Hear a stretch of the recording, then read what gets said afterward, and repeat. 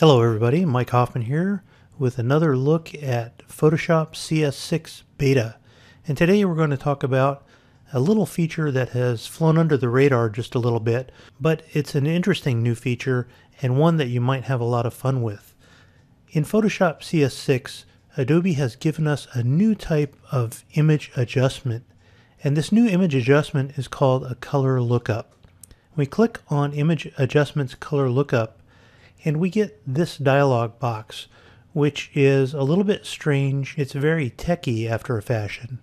But what we can do is just pick any one of these three items, and then within these three we have drop-down lists, and within the drop-down list are a bunch of different presets for color lookups. And we can simply just pick any one of these, and we can actually, using the arrow keys in Windows, we can scroll through them, and you can see a variety of different appearances as we scroll through the different presets in this dialog box. Now, what exactly are we doing with this dialog box and how does it work? Well, I just want to give you a brief explanation because it is a very technical subject. Lookup tables come to us from the film industry and are generally used to simulate the way an image will look when it's printed to film. However, with different presets, we can simulate many different looks, some realistic, some surrealistic. Let me give you an example of how this works. Here we've got an image of a standard color wheel. And if we wanted to make a change to the colors within this color wheel, we might, for example, choose hue and saturation, which has been in Photoshop a long time. And if we change the hue by dragging this slider, notice that the color wheel simply rotates around itself.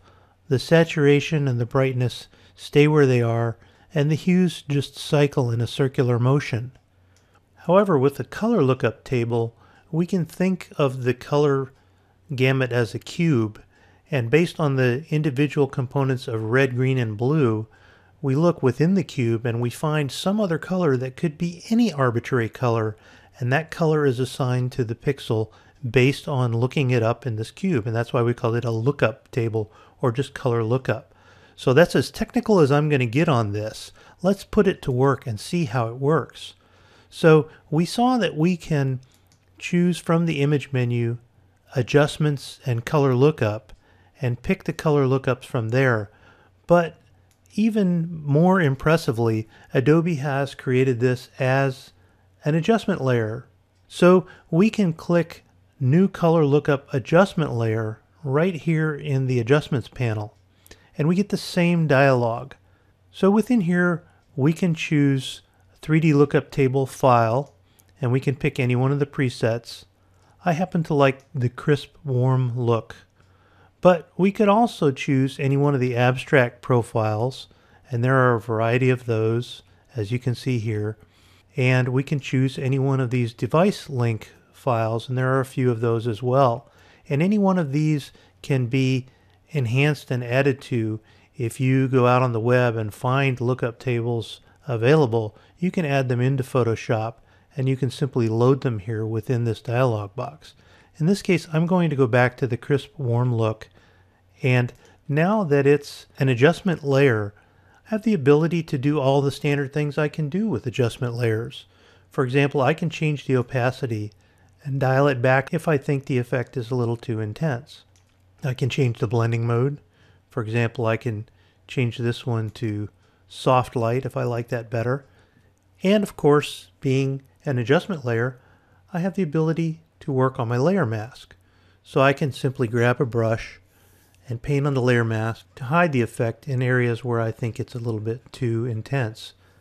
And this works the same way as any other adjustment layer with a layer mask. So by painting on the mask with black, we can mask out the effect. Lookup tables can add a variety of different looks to your images.